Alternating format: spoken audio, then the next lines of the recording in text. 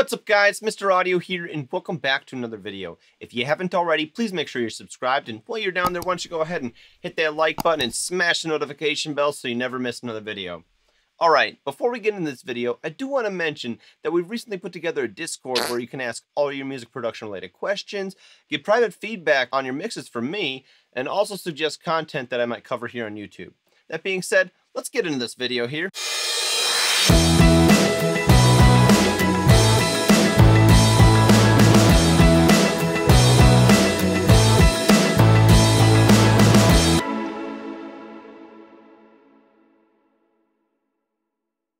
Alright, so I wasn't aware that so many people were going to actually download the Ableton Master Rack, the first version I made.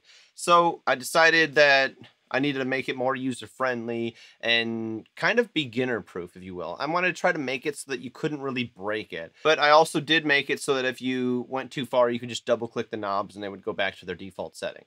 So that is one cool thing about it. There's one thing that I would change about it. It would be that there would be a true peak limiter that Ableton has that I could add into this as a stock plugin, but they don't. So I try to match a bunch of tracks that I mastered with this to my old masters just to see for fun how close in harmonic content I could get. And I was very surprised at the results. You're going to listen here and I'm going to show you how you can basically do the same thing with Ableton Master Rack as you can with, you know, Ozone, some Plugin Alliance plugins, and even some free Analog Obsession plugins I like to use on mine as well. To be honest with you, you almost can't tell the difference. There's a little bit of more warmth in the old masters, the ones that weren't mastered with the Ableton Master Rack, but to be honest, it's so close, the difference is minuscule, it might not even translate on all systems. That being said, we're going to listen to this, and if you stick around to the end of the video, I'm going to show you how you can master a song in under 3 minutes. Alright, let's get into this, and I'm going to show a couple examples, and then we're going to go ahead and master a song, alright? I picked 3 different tracks, they're pretty different from each other, and I wanted to see how I could master them with the Ableton Master Rack, and how they would stand up to my old masters. So let's listen to them in comparison. So this first one here is the one I actually had the most trouble with matching, and I think I did a pretty good job here. Give it a listen. Your work of art, I think I'm going nowhere.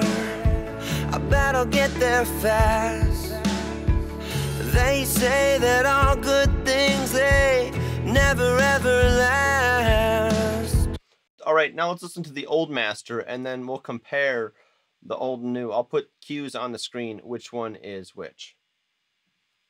Your work of art, I think I'm going nowhere. I bet I'll get there fast. They say that all good things, they never ever last. They say it's cold outside at night. I was bold and you were bright.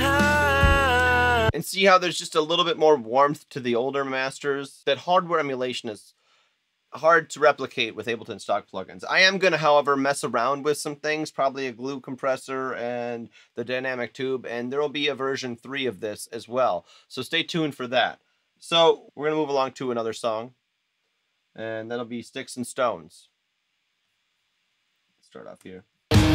Guys, they won't talk if you won't listen. Everybody knows that something's missing. Everybody talks and no one listens. Everybody talks and now my eyes are turning red. And like I said, matching harmonic content is very hard when you don't have the identical algorithms with the saturators here. So you can mess around, open it up and mess around with saturator settings and see what you can get to match your harmonic content. But to be honest, this is a great mastering tool in itself without trying to match any harmonic content. And now we're going to try one more song, and then we're going to try to master Sticks and Stones and try to get a very similar result by just critical listening. So here's the song Signs, and this is the version 1 that I mastered with Ableton Master Rack 2.0. Wasted, I hate this, I won't give up. I tasted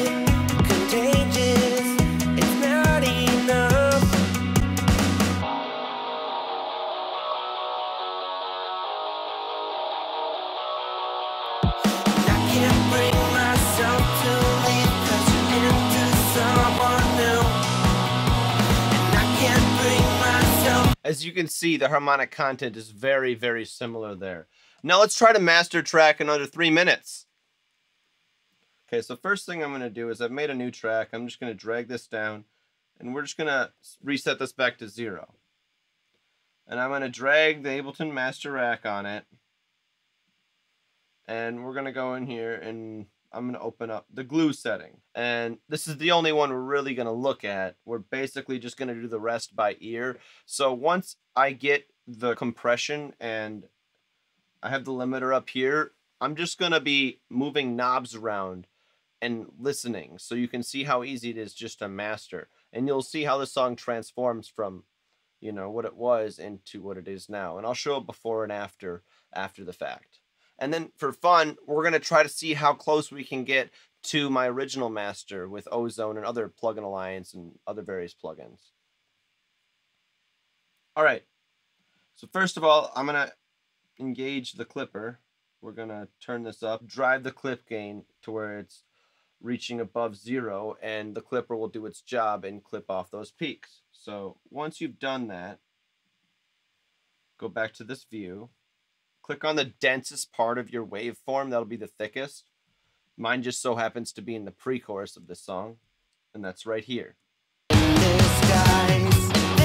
We're going to lower the threshold of the compressor that I call glue.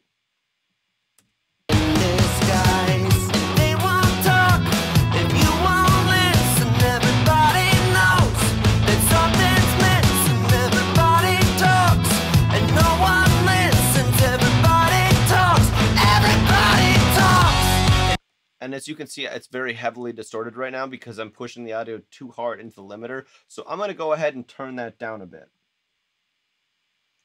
And I can always turn this back up at the end of this. I'm just giving myself enough room to do the work that I need to do. So.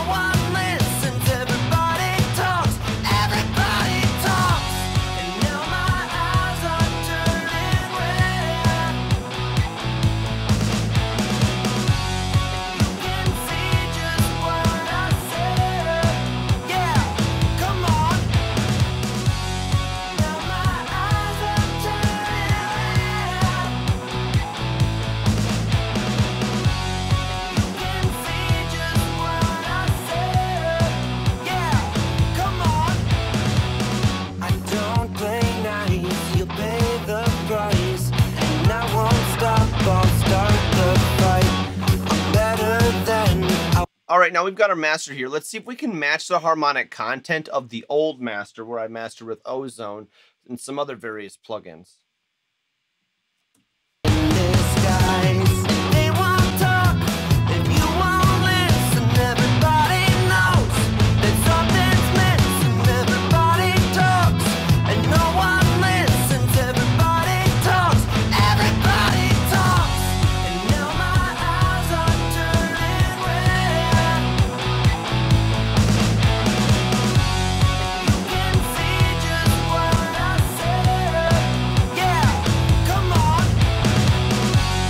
And there you have it. Now let's do before and after the Ableton Master Effect Rack, all right?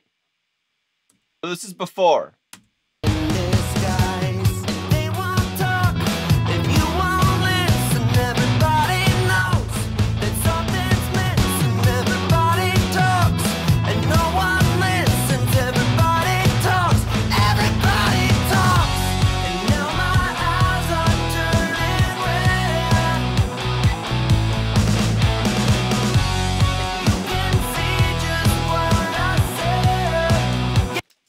Well, that's all for this video, guys. If you stuck around to the end, thanks for watching. Go download the Ableton Master Rack 2.0 while it's free.